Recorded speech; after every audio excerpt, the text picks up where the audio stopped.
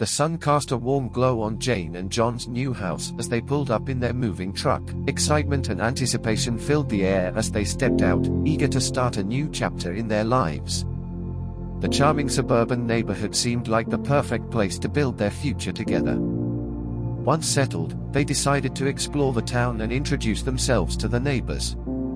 As they walked down the tree-lined streets, they exchanged warm greetings with friendly faces, already feeling a sense of belonging. In the late afternoon, they noticed something peculiar on the outskirts of town, an old caravan tucked away under the shade of ancient oaks. Smoke gently rose from its chimney, indicating someone lived inside. Jane and John exchanged curious glances, intrigued by the sight of a traveler residing in their midst. As days turned into weeks, the town gradually revealed its unique charm to Jane and John. They frequented the local farmers' market, where they chatted with the friendly vendors, and they enjoyed evening strolls along the tranquil riverbank. The stress of their previous life began to melt away, and they couldn't have been happier with their decision to move. However, amidst the idyllic atmosphere, a sense of unease began to creep into their minds. There were whispers among the townsfolk about missing pets and strange occurrences in the area. Some locals even shared stories of loved ones who had mysteriously vanished without a trace, leaving a cloud of suspicion hanging over the town. One evening, as Jane and John enjoyed a cozy dinner at their new home, they heard a distant scream that sent shivers down their spines. They glanced at each other, sharing a knowing look that something was amiss. The stories they had heard, coupled with the enigmatic traveler in the caravan, stirred their curiosity and concern. As the night wore on, they found it difficult to shake off the feeling of being watched. Jane reassured John that it was just their minds playing tricks on them due to the unfamiliar surroundings. But deep down, they both knew that something was off about their mysterious neighbor, and they couldn't help but wonder what secrets lay hidden within the caravan's rustic walls.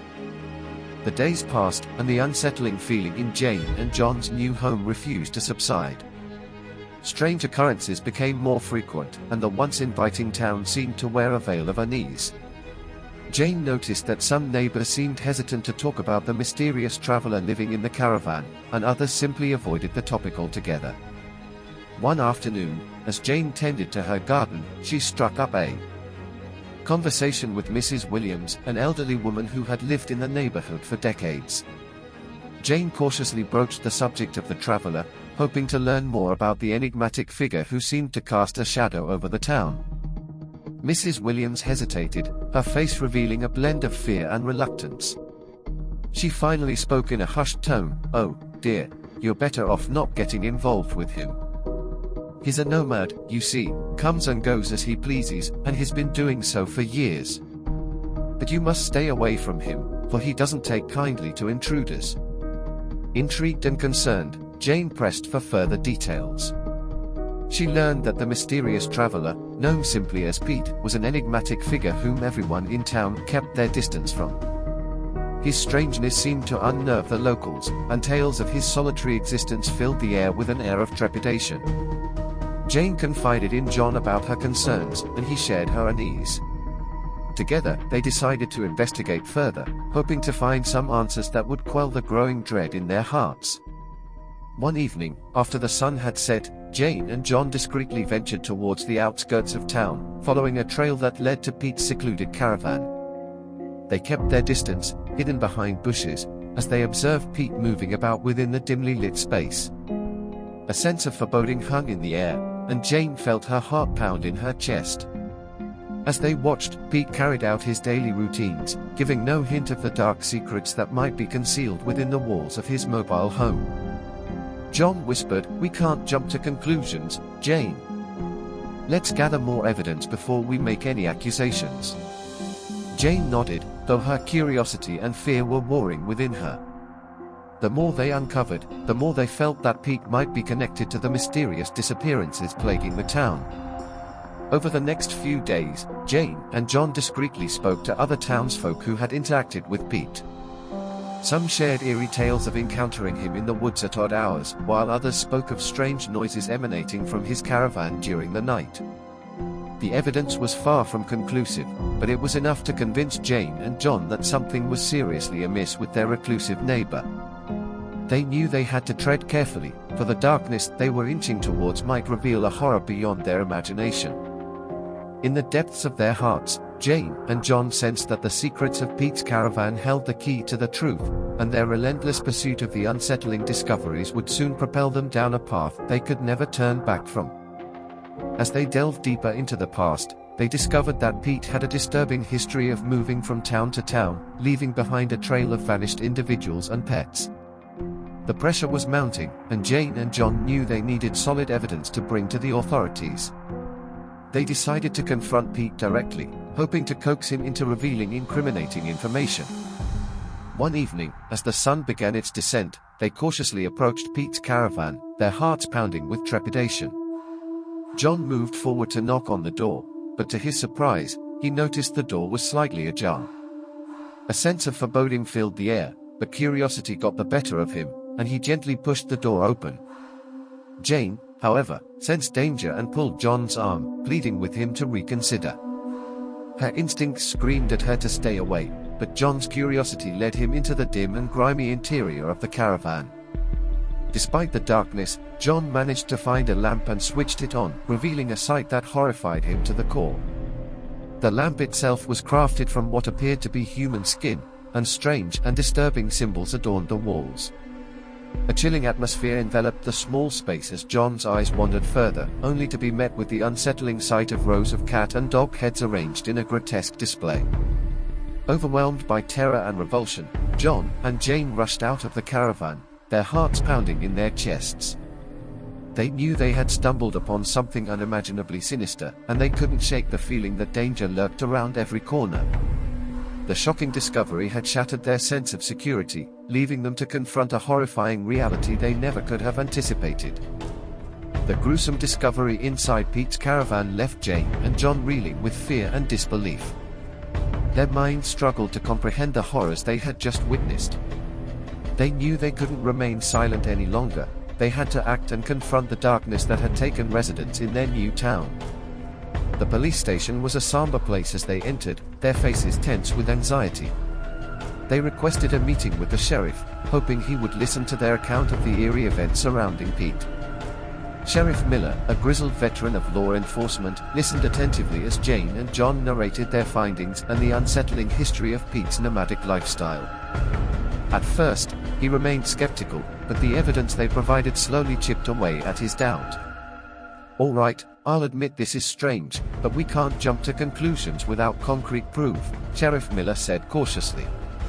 "But Sheriff," John insisted, "we found that lamp made of human skin, and those symbols." Sheriff Miller interrupted him, "I understand your concerns, but we need to investigate further before taking any action. I'll assign a few deputies to look into this matter discreetly." Though not entirely satisfied, Jane and John understood that the wheels of justice often turn slowly. They reluctantly accepted the sheriff's response, knowing they had done all they could for now. Over the following days, the town was abuzz with whispers about the eerie discoveries inside Pete's caravan. More people came forward with their own unsettling encounters with him, strengthening the case against him. The collective fear and vigilance of the town's residents began to weigh heavily on Pete, who grew increasingly aware that he was under scrutiny. One evening, as the moon shone high, Jane and John witnessed something that sent chills down their spines. They saw Pete skulking around the outskirts of town, his demeanor furtive and suspicious. Their hearts raced as they followed him from a safe distance, fearing they were on the cusp of unraveling a horrifying truth. The night led them to an abandoned cabin deep in the woods. Peering through the windows, they saw Pete surrounded by an assortment of stolen belongings, souvenirs from his victims, no doubt. Their worst fears were confirmed. Pete was a serial killer, and their town was his hunting ground. Jane and John remained concealed in their hidden vantage point, watching as Pete emerged from the old cabin in the woods. Fueled by curiosity and a sense of dread, John decided to approach the cabin and investigate further. The dilapidated structure exuded an eerie aura, and the interior was dimly lit, adorned with unsettling animal trophies. As John cautiously made his way to the back of the cabin, he was met with a horrifying sight. A large container stood before him, filled with an array of macabre body parts. Before he could call out to Jane, a sudden impact from behind sent him reeling. Something hard struck the back of his head, causing him to collapse to the ground in a daze. Through the haze of pain, John managed to glimpse Jane standing over him, wielding a spade with a malevolent glint in her eyes. Shock and confusion overwhelmed him as he struggled to comprehend the terrifying reality before him. The person he had trusted with his life had turned into something he could not recognize, and the darkness that had consumed their town had now enveloped his own life. Jane. What? Why? John managed to gasp, his voice shaky and filled with hurt. Jane's face remained cold and detached, devoid of the warmth he had known. "I never thought you'd uncover the truth, John," she said, a tone devoid of remorse. "But now that you have, there's no turning back." John's mind raced, trying to make sense of the situation. He recalled the evidence they had uncovered, the dark secrets behind Pete and his caravan. It all fell into place: Jane's involvement, her previous marriages, and the sinister plot that had ensnared them all. "You were in on it all along, working with Pete to lure men, marry them, and bring them to their doom," John whispered, the weight of the truth crashing down on him. Jane's lips curled into a chilling smile. "Oh, John, you have no idea how easy it was to play the grieving widow each time, to collect their belongings and move on to the next victim." Fear and betrayal battled within John's heart as he struggled to comprehend the depths of Jane's depravity. He had thought their love was genuine, but it had all been a facade, a twisted act to mask the darkness that lurked within her soul. With a burst of strength, John lunged at Jane, attempting to overpower her. But she was quick and ruthless, striking him again with the spade. The pain was excruciating, but John's resolve only strengthened. He had to survive. He had to bring Jane to justice. In a desperate struggle, John managed to break free and stagger towards the edge of the woods, where he hoped to find help. Jane pursued him, her cold eyes burning with fury. Suddenly and without warning, John felt a forceful blow to his face, and from the shadows emerged Pete, appearing like a sinister specter from the woods. Before John could fully comprehend the situation, he found himself being dragged deeper into the dense forest, his heart pounding in terror. As they ventured into a small clearing, Jane joined them, her eyes gleaming with malevolence. She skipped around with a twisted sense of glee, tauntingly asking Pete, "Did I do good, Daddy-o?" To which Pete responded with a chilling nickname, "You sure did, kitty cat." In the heart of the clearing, an ominous sight awaited John. There stood a fire crackling with malevolent energy, and next to it, a ghastly sight, a pre-made cross, waiting to be used for a horrific purpose. With malicious intent, Pete seized John and violently nailed him to the cross, a sinister smirk crossing his face. John's pleas for mercy fell on deaf ears as Pete callously continued, while Jane revealed in the horrifying spectacle, her laughter echoing through the forest. As the cross was rigged with ropes, Pete and Jane pulled it over the fire, and John's anguished cries reverberated through the woods. He writhed in pain as the flames licked at his flesh, consuming him in a living hell. In that moment of unspeakable horror, John felt utterly helpless, trapped in the clutches of his tormentors. Pete and Jane stood back, marveling at the success of their heinous plan, their hearts darkened by their malevolent deeds. With a twisted sense of satisfaction, they relished in their macabre achievement, savoring the agony they had inflicted upon John. With their monstrous act completed, Pete and Jane plotted their next wicked adventure, their souls consumed by darkness and their hearts devoid of compassion.